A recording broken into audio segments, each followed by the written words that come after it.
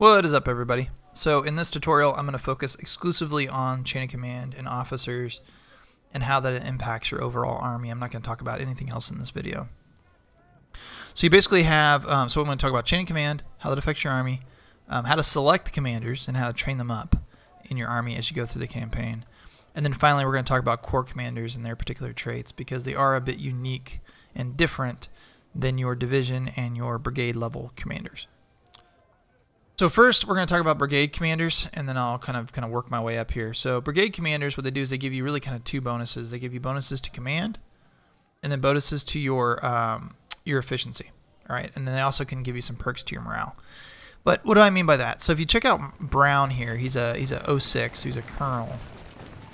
For those of you who aren't familiar with rank, you got captain, major, lieutenant colonel, colonel, brigadier general, major general, which is your 2-star, and then lieutenant general, which is your 3-star.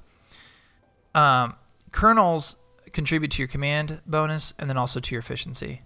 Well, all ranks do, but it's different. Okay, so a captain, like for example down here at Pew, captains contribute 0 points to your command points overall. Right, so this 28 is coming exclusively from your division commander, which I'll explain in a moment. A major is going to give you 10 points. So as you can see here, it's 36. So that means Maney should be about 46, right? Yep, pretty close. Again, it's not 46, it's a little bit higher because as they gain more experience, they also contribute even more command points. But then it goes up by a factor of 10. So it's 0 here, 10 more here. This would be 30, or rather 20 for lieutenant colonel, 30. And then a 1-star is 40 command points, and then a 2-star is 50 command points. Division commanders give half of what they would normally give to a brigade command. So your 1-star here that might give 40 command points.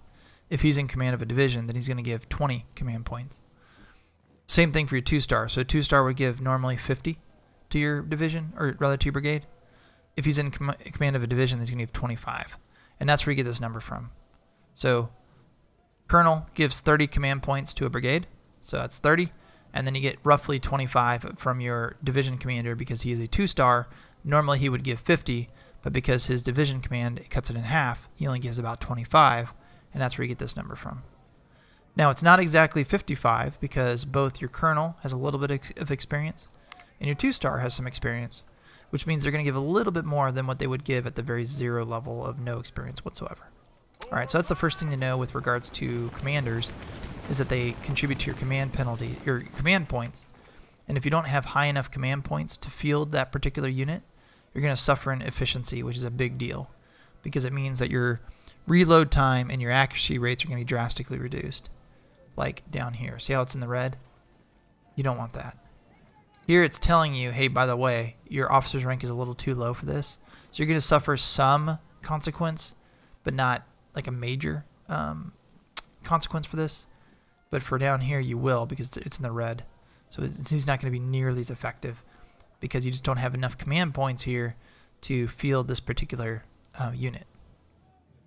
So as a matter of eyeballing it, how do you figure this out? How do you figure out what ranks should go where?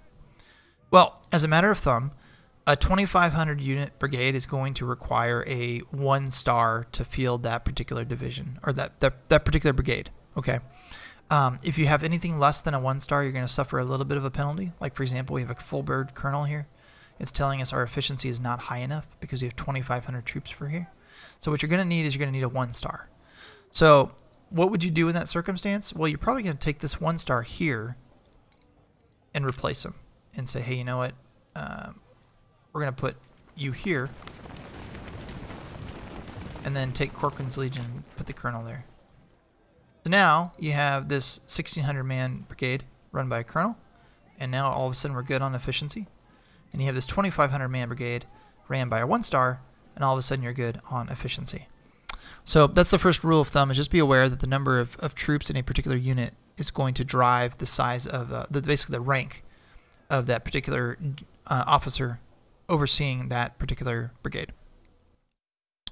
I'm just going to put a button in it here. 2,500 man is going to be a 1-star.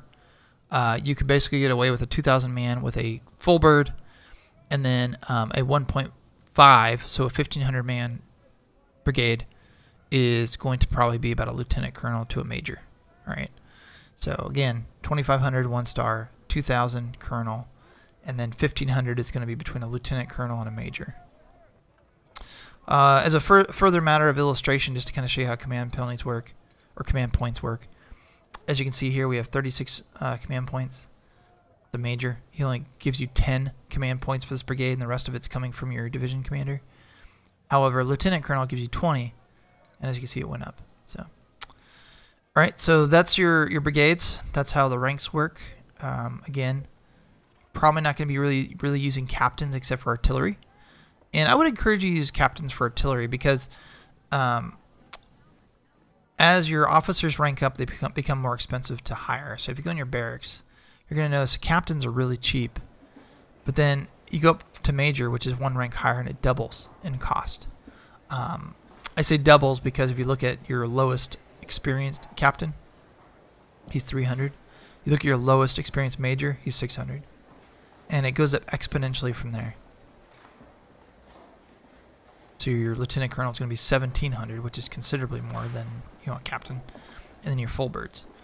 So what you're going to want to do is you want to take these captains, buy them, or I guess hire them, and then put them in command of smaller units. Get them experience so that they can eventually make rank, make major, and then put them in charge of brigades, and eventually get those guys ranked up, so that you're not spending money on officers. You're training them up.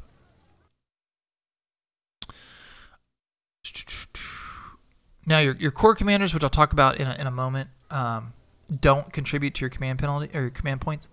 I don't know why I keep wanting to say command penalty. It's only your division and your brigades. Your corps commanders provide a different function, which I'll talk about in a moment. Just know that your command points and your efficiency are going to be directly dictated by your brigades and your divisions.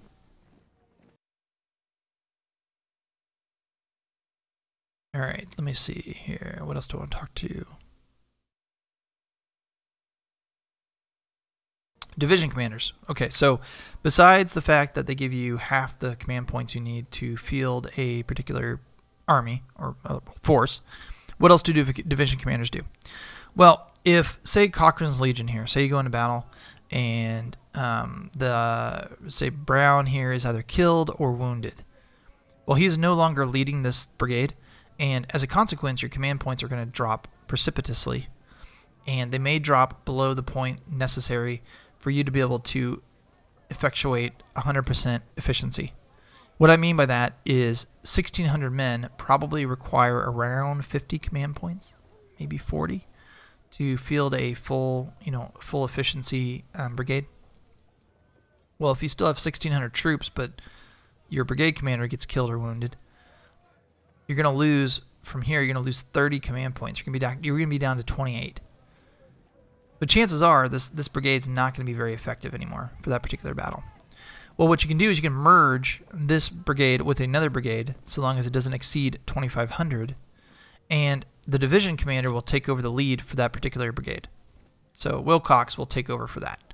So that's another advantage to having a decent division commander, is not only does he spread out his 50% command points among all of his brigades, but he can also take over command of a brigade in the event that a brigade commander is killed or wounded. See a later tutorial where I can show you how to merge brigades and how to do it in the most effective way possible.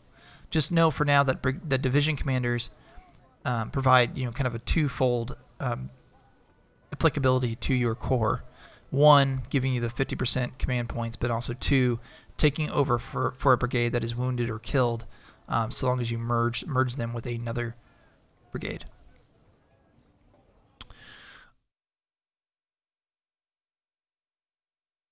All right, so I did talk about briefly, but I want to go over it in more detail in terms of how to promote up your officers.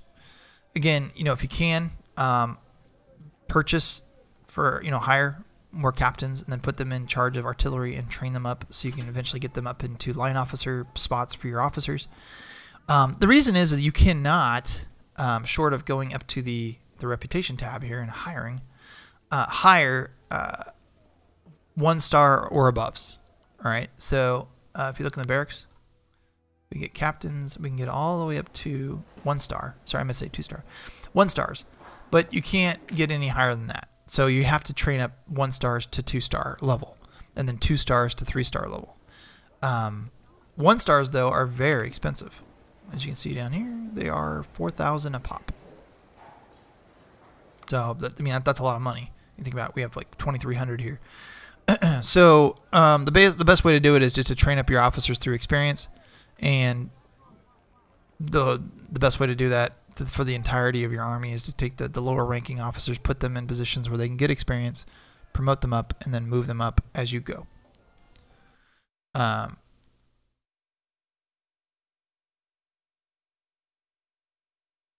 there's another reason here, too, to start off having your lowest ranking officers for your brigades, is that when you hire officers, obviously their price is exponentially higher.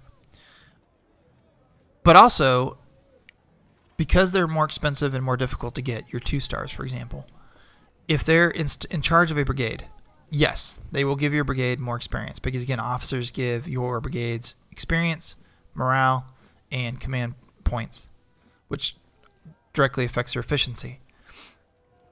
So a 2 star, by nature of being in command of, say, Warren here, is going to give this brigade more experience than a major will. However, 2 stars you can only get through your reputation points or training up from 1 star to 2 stars, so they're already more difficult. 1 stars are very expensive to hire. And so it just makes sense that you want to have your lower ranking officers at brigade level and just do the chain of command that way, rather than perhaps having your division led by a 1 star and then having a division full of, colonels and below, and just kind of having your 2 stars, I guess, maybe leading divisions or whatever you want, or leading brigades or whatever you want to do, because of the cost benefit analysis and the fact that leading a brigade is a very dangerous business. You're going to have a lot of officers killed or wounded leading your brigades, and so you want to treat these guys like they're just very, very unique, hard to come by commodities. Now, granted, as a division commander, they can still be killed or wounded if they join a brigade that's been merged and lead it, but it's far less likely to happen as opposed to actually leading the brigade.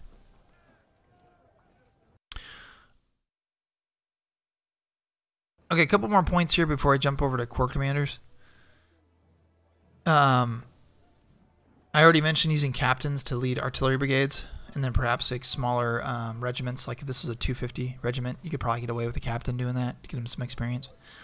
For your rookie brigades, you're going to want to probably put like a major. So like Reigns, you'd probably rather have a major doing this as opposed to your 1 star, because your 1 stars are going to be more better for, or I don't know if more better is the correct phraseology, probably just better for your like 2 and your 3 stars. Okay, until you have just like way too much leadership and you feel like you have to, you've got all these like 1 stars and 2 stars sitting around. But in the meantime, it'd be better to, instead of having this 1 star Warren here led by a major, you flip this and put the major down in charge of Reigns, and then have this 1 star here in charge of this 1 star unit. I mean, obviously too, because this is a 1,000 man unit, so the major is going to have more, going to more appropriately fit this number of men. But also too, you want the more experienced officers leading the more experienced brigades.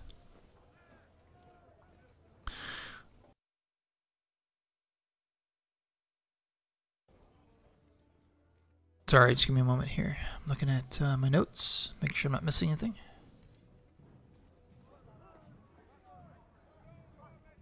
Do note that your stars can technically command corps. All you need is a star to be a corps commander.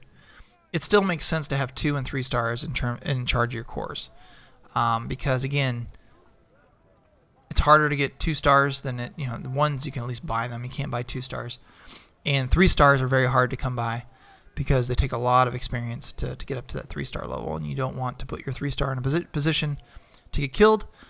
Your corps commanders are the ones you see on the battlefield, and the catch is, which is kind of interesting, they can be shot at and they'll kind of flee away from the shooting, but they can't be killed. They're literally immune. So if you have your 3 star in charge of a corps and you have them on the battlefield, I don't believe there's a way to kill them. My understanding is you could put like your entire army at a corps commander, and I think perhaps the most you can do is get them to flee the battlefield, but they're not going to die. So, I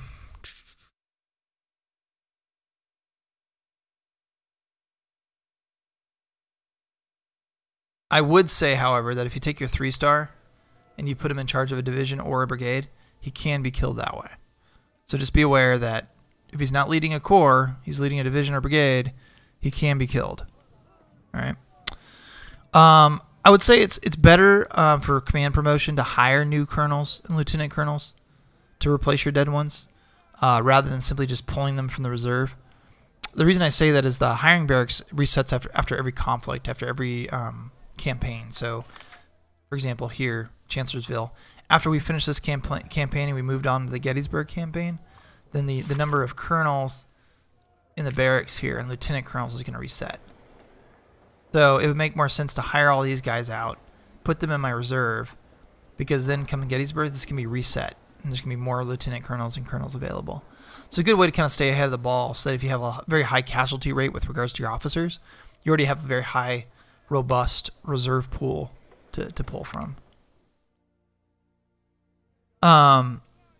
Just, again, remember, you can't hire major generals, and brigadier generals tend to be, very limited in terms of what you can hire. So it's very different than colonels and lieutenant colonels, which constantly are replenished per new phase of the overall campaign. And it's a good way to kind of promote up new star generals, brigadiers and major generals and so forth. So keep that in mind. Your corps commanders are the ones which, well, let me go back to division commanders real quick before I jump into corps.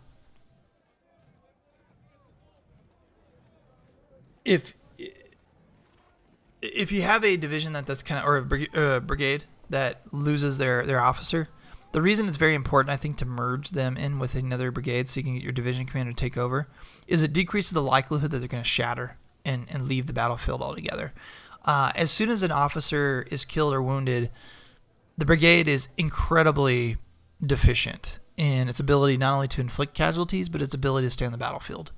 As I mentioned in the beginning of this video, officers contribute to the morale of a brigade, and if it doesn't have an officer leading it, the morale is going to plummet very quickly. So, rule of thumb, if you lose an officer in battle, try and find another brigade to merge them with so that you can basically get your division commander to take over. Or put them at the rear of the, your battle and try and have them not engaged any further. Okay, so transitioning over to corps command here. A little bit different between your division and your brigade commanders in the sense that corps commanders actually provide officer bonuses to the corps as a whole. If you look at the 13th Massachusetts, for example, these are brigade-specific bonuses, the marksman training and the discipline training. If we were to replace Gruft with somebody else, like Crocker, that still stays there, right? As opposed to the actual corps command, that will change. So I took this 2-star, and we took a 3-star here. Notice that it's officer-specific in terms of the bonuses that are provided to the corps, which I'll go over this in a moment. So how does this work? Every star gets 1 bonus to the corps. So 1st, 2nd, and 3rd corps right now are led by 3-star lieutenant generals, and therefore you have 3 bonuses that are applicable to the corps. But if we were to take McClellan and replace him with a, let's take a 2-star. Grab him. Okay, 2-star. Yes, sir. We get, basically, because he has 2 stars, he's going to apply 2 bonuses to the corps. What are those particular bonuses that you can choose from for the corps? All right, so the first is you're going to have either strategy, which gives you plus 20 ammo, which can be pretty helpful. It's a passive, so it's not something you're going to have to actively keep track of on the battlefield. It just naturally happens to your 3rd corps. Every unit's going to have 20+% ammo. Or speed of 5%, so movement speed, again a passive. And then finally, trainer, again passive, plus 10% experience to all units within that 3rd corps. I would say for purposes of figuring out what to do, okay, so for logistics, this is actually really helpful for the first, where was logistics? This one, yeah, sorry, strategy, logistics, whatever. It's going to be really important for the 1st corps that takes the battlefield. So you're kind of your vanguard. So for example, if Protobro, the 1st corps, or I corps, is the first corps that always engages in the battlefield. You're probably going to want him to have that plus 20 ammo because he's going to be the one that's on the battlefield the longest, right? So that can actually be pretty helpful to have if your I corps is your primary corps that you're engaging on the grand battles, the major battles. Tactics is also very helpful, right? Where you at? Tactics. But kind of more for the corps that's coming on to reinforce your main corps, right? So your reinforcing corps. So say the third corps is reinforcing the first corps. Might be actually helpful to have this one because they're going to get up to the front lines much quicker than perhaps they would otherwise. Infantry brigades tend to move relatively slow in this game, especially if they're not on roads or open fields. So this 5% could actually make a big difference. And then 10%, it's useful, but not in the ways you'd expect. So it's going to be useful for training lots of brigades in the long term, obviously, because it's 10%. Specifically, once you get to about Fredericksburg or so, you do tend to kind of stop training new brigades because you've kind of filled out your army, and now you're just kind of replenishing what you already have. But the 10% will reduce the number of veterans you need to add to brigades, right? So your rookies are being trained up into veterans because you have this 10% bonus right here. And thus, long term, it's very advantageous. Just short term, you may not see the benefits of it. So again, just kind of be aware. You kind of think of, okay, how do I want my three corps to operate amongst one another? How am I going to use them? And then maybe that might influence how you go about doing it. If you look at the way I did it here, again, this is an old game. Don't really pay much attention to it. But McClellan, he is he's got training. All three of these guys have training. But you don't necessarily have to do that, right? So I'll go back to Williams. All right, so say he's going to be a reinforcer, right? He's going to reinforce my first corps, so we'll go tactics. Now, Major General, so 2 stars, so we get another options here. You got artillery, so firearms 5, accuracy 5, and the reload time -5. Infantry 5 melee, 5 firearm, then -5 reload time, and then finally cavalry, melee 5, firearms 5, charge damage 5. First and foremost, I'd say cavalry is probably worthless at the corps level. The reason I say that is, what are the likelihood you're going to have enough cavalry in your corps that this is going to benefit that corps over everything else that you have in your corps? So you have 3 units of cavalry, but you have like 15 brigades of infantry and artillery batteries. You're only benefiting 3 or 4 of those units in that entire corps. So chances are you're going to go with either infantry or artillery. And I think a case can be made for the artillery, especially if you're Union and you want to kind of overwhelm the enemy with artillery barrage or artillery presence. This could be advantageous. Chances are you're going to go with infantry though, because again, infantry is going to make up the bulk of your corps, regardless of whether you're Union or Confederacy. But just bear in mind there is an argument to be made for the artillery. And then finally, with the last and final piece, whoops, I'm going to grab somebody new because I went through that. Sorry about that. That's what I meant to click. Okay, so we went with so tactics, and then we went there. Now you get 3 stars. You get leader. So command radius is increased with morale resistance, which I'll tell you in a moment what that means. You have attacker, which is speed, attack, and stamina. And then you have defender, cover 10, and melee 5. By the way, the melee bonuses are actually pretty important because it can tend to be difficult for you to get melee bonuses through other means. And so if you're looking at your units and you're not really getting a lot of bonuses to your actual brigades in terms of melee, maybe the way to do it is through a core bonus. Just kind of something to keep in mind. But so first, defender trait is actually really useful. So let me go over that one first. Where are you at? Okay, so defender is really useful. It's an excellent option for the corps that's going to be kind of deployed in defensive battles. But also it's great for offensive as well, because the melee and the cover buff can really help when you send units as fortifications. So bear in mind that this can be really helpful, even on the offensive side of things. Don't let the word defender kind of trick you. Just bear in mind that you're going to have your corps commander, in this case it would be McClellan, close enough, kind of within that sphere, that circular thing, because it's an active thing, to get that bonus. So active means it's specific to that circular ring you're going to see on the battlefield for that corps commander. It's not going to be something that's just automatically applied to the entire corps, unlike your you know, infantry here or these, because these are specialization / passives. All right. Attacker. So that's the next one over here. It's not as useful, I think, as the defender, because, you know, speed's only to the units within the aura. Again, it's not a passive ability, it's an active ability. So your entire corps is not going to get this bonus, just the people that are nearest your general within the circles. And I also think, too, like, it seems to me most of the campaigns give you enough time to get to where you need to go to accomplish the objectives you need to accomplish. Like, you're really not running against the clock, per se. So I just don't think it's going to be as helpful as you may think.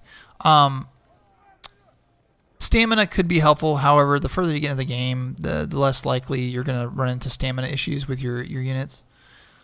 So basically, long story short, I just don't see attacker being really a helpful stat. I kind of see it along the same lines as like your cavalry stat, where it's just like, I could see circumstances perhaps where it's going to be useful, but just the other two just drastically outweigh the benefit of this one, that it's just not worth it.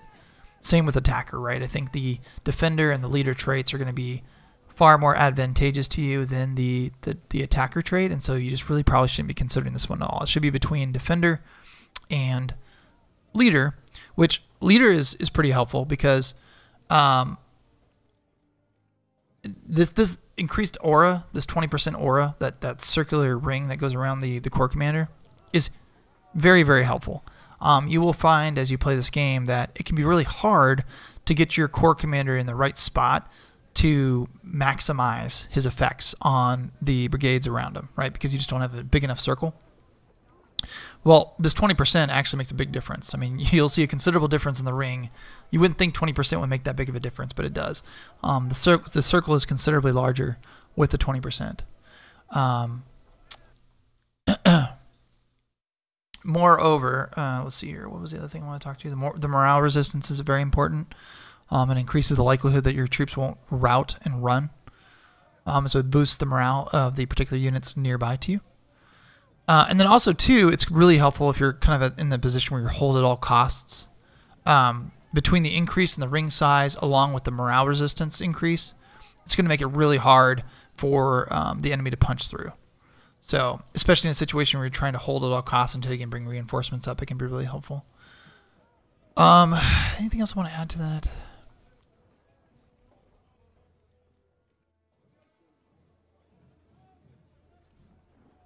I'd probably say in summation, kind of the way I do this. Let me select him, get the 3-star up here. What I would probably say you want to do is you want to have one corps commander with I kind of just screwed around, I was grabbing different ones, with leader, and then the other two with defender. I think it's the best way to do it. So then you have one corps commander with a very large ring around him and is really good at hold at all costs. And so you can kind of specialize him, right? He's going to be the one that's going to hold at all costs, the hardest to break. And then you have the other two that are great for kind of all-purpose, you know, whether it's defend, attack, tip of the spear type situations. You have them as defenders, and I think that's the kind of way to go. So in summation for corps commanders, I think you go with the trainer trait. At least I go with the trainer trait. The next one over, I would do the infantry artillery, kind of your pick, and then 2 of the 3 have defender, and the other one have the leader trait, and do it that way. And then obviously have them all be 3-star if possible. Okay, so in summation for this video, just really quick, division and brigade commanders do not provide officer trait specific things. These are going to be specific to the brigades. But what they do contribute is command points and efficiency. All right, and the command points can be dictated by the rank of the brigade commander, as well as half of the command points from the division commander. And the way to eyeball it is 2,500 troop brigade should be led by a 1-star. A 2,000-man brigade should be led by a colonel. A 1,500-man brigade should be led by a major or a lieutenant colonel. And then captains, put them in charge of artillery batteries or smaller regiments, because what you want to do is they're really cheap in the barracks, so you can hire them and then train them up. So you're not spending a buku amount of money on 1-stars, which are really expensive, as you can see. And then you can't actually hire 2-stars, so you will need to train them up. And so that means you're going to want to protect them and make them at a minimum division commanders, because of the brigade commanders, like up here, they're more likely to get shot and killed or wounded. That being said, the higher the ranking officer in a brigade, the quicker that brigade's going to gain experience and get stars next to them. And so like up here, it would make sense, right, to have like maybe at most a 1-star. And then if you really want to rank up Warren really fast, you put a 2-star in charge, and that'll increase the experience level for that particular brigade much quicker. However, I think the better way to do it is to have 1-stars, colonels, lieutenant colonels, and majors running your brigades, having 1-stars and 2-stars running your divisions, and then having 2-stars and 3-stars running your corps, and that seems to be the best way to do it. Finally, just remember that in the barracks, every campaign season, as the campaigns reset, the number of colonels and lieutenant colonels in your academies will reset, and so therefore I recommend when you're replacing officers, like say here we have 2 guys that are wounded, instead of going into our reserve pool and replacing these 2 guys with 2-stars or with the major, you go in and replace them with colonels and lieutenant colonels if you have the money to do so, because these will replace themselves every campaign, unlike the 1-stars, which won't replace themselves and they're harder to come by. Alright, so hopefully that really helped give you a really good overview of what officers do, how the chain of command works, what corps commanders do, all that sort of thing. And if you're interested in terms of how to actually structure your brigades, your batteries, and so forth, I'll have another video on that, kind of going into that in detail. As always, if I missed something, or you have something to add, or if you have additional questions, please leave them in the comments section.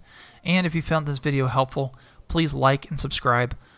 The reason being is that liking the video as well as subscribing to the channel increases the likelihood that people are going to find this channel, find this video, discover the game perhaps, or maybe come back to the game because they got frustrated, and then read your comments and learn more things and get more people to play the game. So thanks guys, appreciate it.